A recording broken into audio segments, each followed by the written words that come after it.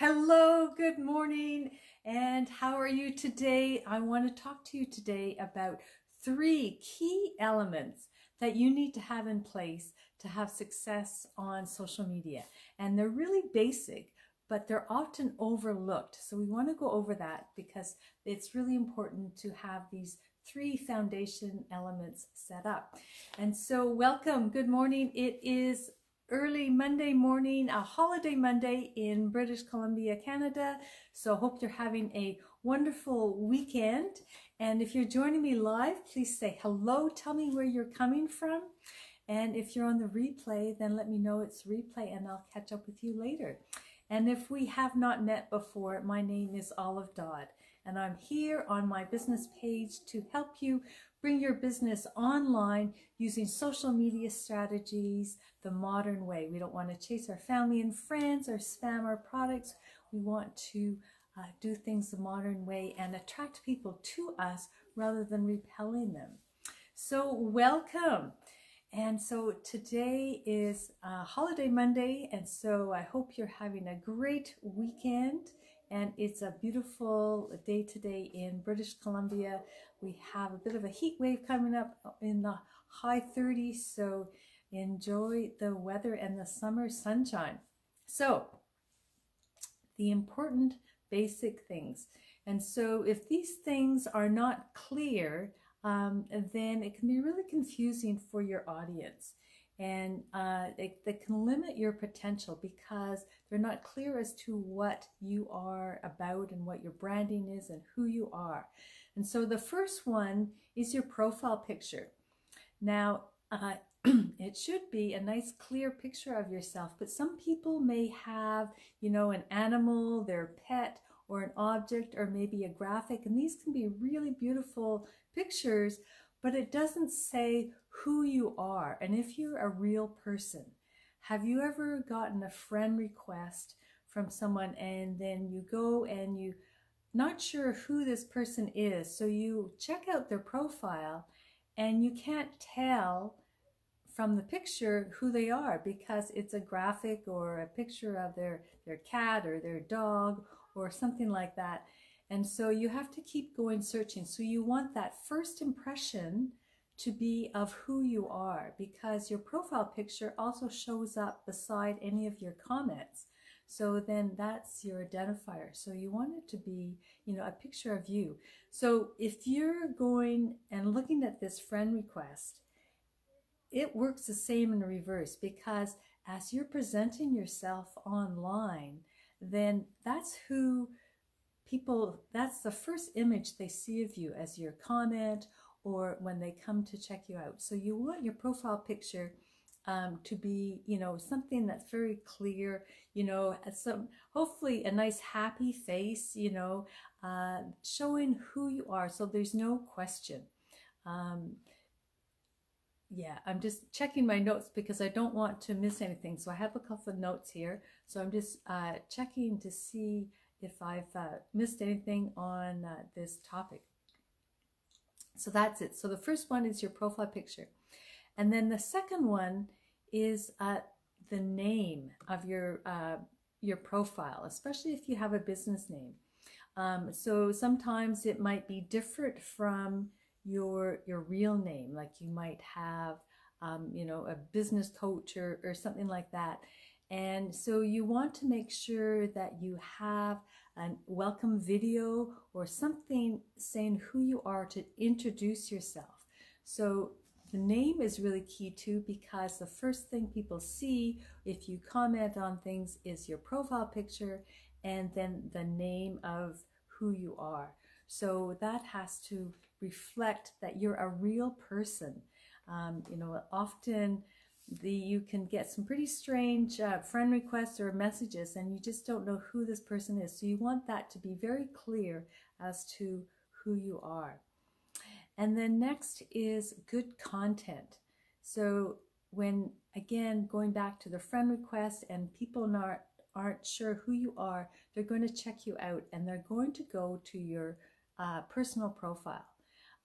It's just it's a natural thing to do. If I get a friend request, then I want to find out who this person is And same with a business, you know, they're going to, okay, who is this person beyond their business representation? You know, what kind of lifestyle do they have, you know, and do you relate to that? You know, is it a real person? And that's needed for the trust element. You know, who are you as a person? So, you know, in your content, you know, is it all shared content? Are you just, you know, bringing in information from other people, or are you actually doing, you know, your own content, you know, your own posts, your own lives, and that kind of thing? And so that reflects, you know, who you are. So if you're doing your own information, you want it to be inspiring, you want it to teach, to be motivational, to be valuable to your audience. Yeah, and then also the name on your Facebook page is, you know, if you have a business page, you know, it's the same thing.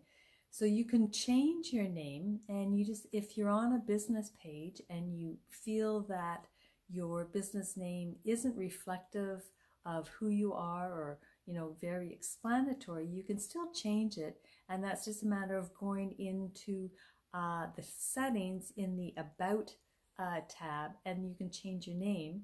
But just a little tip on that, you can only change your name once every 60 days. And I found that it can't be too different if it's totally, you know, a change in topic or a change in subject matter and that kind of thing. Facebook won't allow it. So make your changes quite gradually. Because, like, say, if you go from weight loss to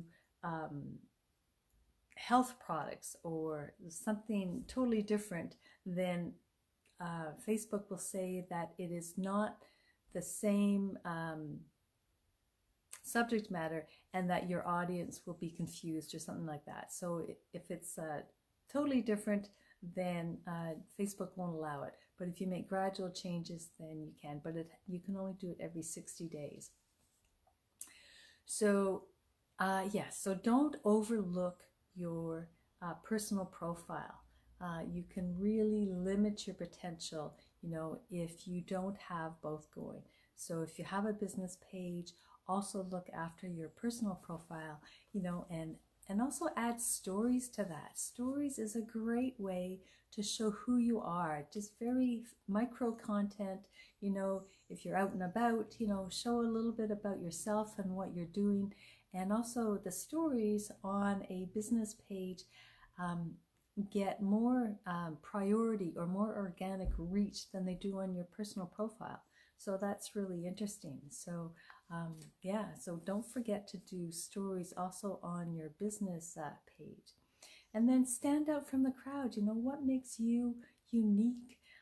You know, what makes you a little bit different? It's okay to be yourself, to make mistakes. You know, if you have children in the background or people coming in and out, that's fine. That's life. You know, don't try to be perfect, because people can't relate to anyone who's perfect. You know, they can relate to people that stuff up, because we all stuff up. We're all human. So be real and be human, you know, and just let life happen. So those are my tips for today. Very basic, but important. So have a good profile picture, have a good name on your business page and your personal profile, and then also have good content, you know, and be there, be consistent with your content. And so I'm going to wrap it up with that today. And so I hope you have found some value. If you have, let me know. And if you have other things that you'd like to know on how to build your business, then please feel free to let me know about that too. So if you'd like to know when I'm going live, you can tap the 3 dots at the very top and just click on that, and you'll get notifications for when I'm going live. And it's usually Monday, Wednesdays, and Fridays in the morning around 9 a.m. So British Columbia time, that specific time.